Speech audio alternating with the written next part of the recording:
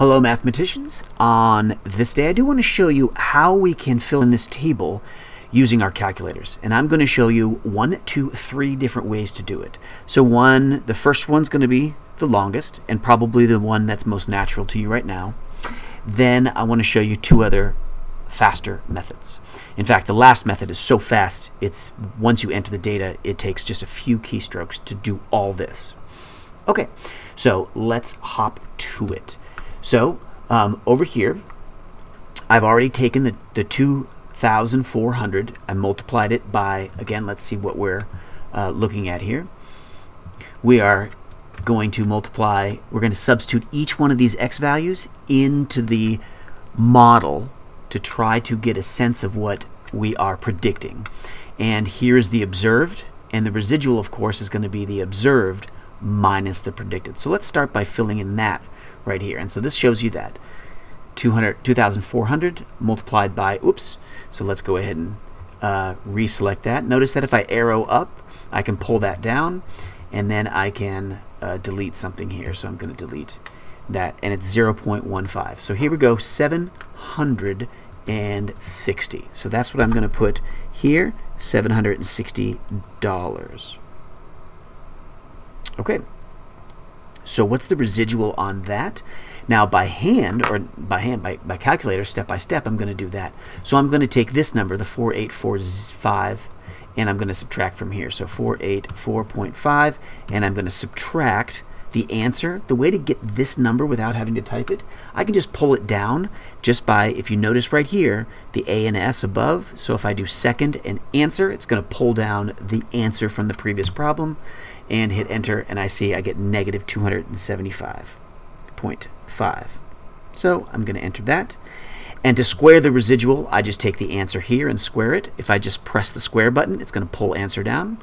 And I do that, and so now I get 75900.25. Okay. And then we can keep doing that over and over again.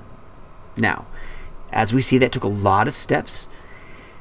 So let's speed it up just a little bit right here. If you go into y equals, and I'm going to clear out everything here, so just clear out that, and I'm going to enter the formula, this one right here, into y1. So that's 2400 parentheses x, and x is this button right there, and I don't even need the parenthesis on that one. And then we're going to say plus the 400. And there we go. So I'm going to quit by doing second and mode because I'm doing the blue above. Okay, now if I can, just like we did with function form back in the old days, you know, we do something like f of x, right? So essentially with a calculator, I'm going to pull up the name of the function. And we know what the name of the function is. It's the y1, not y2, not y3. It's this function right here. So where does that live? You have to look in variables right here. So see this button, vars. So go ahead and click vars. And we're going to scroll right to go to y variables. So use the arrow key to go right. And then we're going to hit enter for function. And then we're going to hit enter again for y1. So notice how that was done. y1 is now here. So let me just show you that real quick. I'm going to clear that out. Do vars, scroll right, enter, enter. And now we can use parentheses just like we did with function form, and I'm going to enter in the 484.5. Where did that come from? That's the x value right here. Oh, I'm sorry. See, the x value should be there. So I'm going to go back and change that. So it's going to be 0.15 and parenthesis and hit enter. And notice we get that same value we got previously here. So now we can put that in there, 760. Okay. And now how do I do the residual? Well, the residual now I do by hand the same method. Now why is this a little bit faster? Watch this. If I pull down the y1 and I scroll right, or left, excuse me, all I have to do is change the 0.15 to a 0.16, and now I hit enter. And now I get 784 here. And now do the same thing. Scroll up, select, and scroll left and replace that with an 18. There we go. So I get 8, 3, 2. Now these seem quite a bit off. And then of course we would do by hand the same way, not by hand, but by calculator, the same idea here. Now, let me show you the last method, which is going to feel the most confusing, but in fact this is what we're going to be spending our time on quite a bit more later. So I'm going to take the data, I'm going to take all this data right here, and I'm going to enter that into a table. And the table and these columns are called L1, L2. Then I'm going to use a formula to fill in L3, formula to fill in L4, and a formula here is going to get L5. So watch the magic here. So come on over, and we're going to go into our Stat button. So see the Stat button right there? Click Stat. And what we're going to do is edit things. So hit Enter for edit.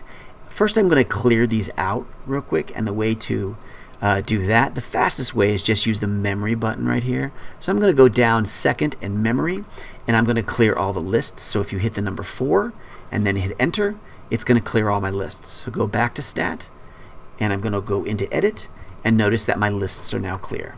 So I'm going to enter the data exactly as I see it here. All of this is going to go in there.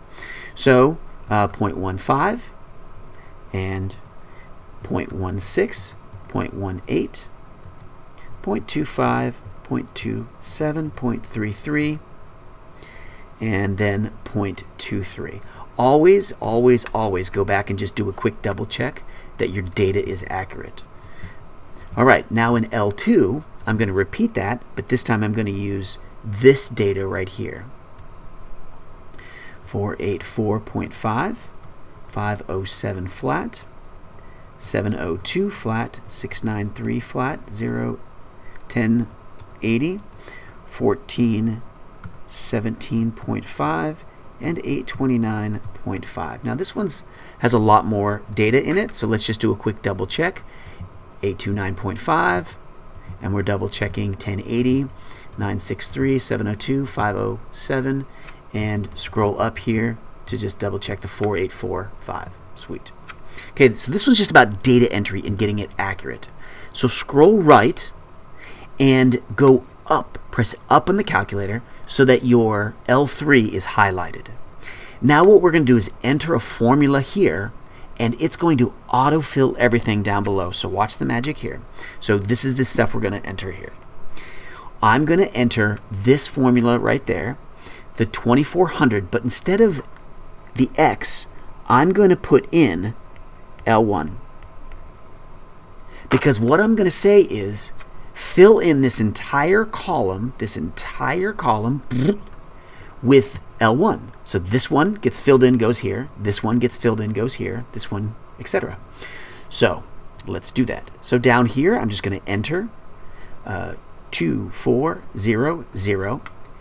And instead of saying X, I'm going to say L1. Where does L1 live? See above the 1? So if you do second and L1, there's L1. So it says 2400 times L1. So this one goes there. This one goes there. I'm not done with my formula. I need the plus 400. Like that. So watch the magic. Boom. Hit enter. Boom. Notice it fills out super quickly. Exactly as we were seeing earlier in that other data. And now, the benefit of using our table here is now I can do residual fairly quick. Remember what residual is? Residual is your observed minus the predicted. Observed minus the predicted. Well, this is the observed. L2 is observed. Okay? And L3 is my predicted. So really this formula is L2 minus L3. L2, the observed, minus the predicted, what we get there with our formula. So highlight the L4 by scrolling up, and now start typing in. We just need to get to the L2, so second L2 minus L3. And hit enter and watch this. Done and done. Notice that negative 275.5 is what we got earlier. Now, notice I need to square all that. So what's the magic here? Scroll up to L5. And all we do is call up the L4 right there, because I'm going to square this whole column. So do second and L4 and square. Hit enter. Fills it all in. And of course the next, now we've squared it. So how do we sum all that? How do we sum all that? Well, if we quit out here, in the stat function here, I've got some calculations. Maybe it's the math. Let me see which one. Maybe it's in test, math, number, or is it in lists? Sometimes I forget here. Operations, oh, there it is. And it is, let's see, sum, there it is. Okay, so let me show you where it is. So I exit out here. Under the list button, so second list, and I'm going to go to the math. And what am I going to do? I'm going to find the sum of something. So notice, just hit 5, and now I'm going to find the sum of the L5. So do second, L5, end parenthesis, hit enter, and this actually gives us our final answer. So now I can write that down. Here is the 237 and 778.75, and that's what goes there. So a little bit tedious, but once we realize that our calculators are quite useful, this can be done much, much faster. So I suggest practicing that a few times, and even on this one, we're going to do it on the next page as well. So thank you very much. Enjoy.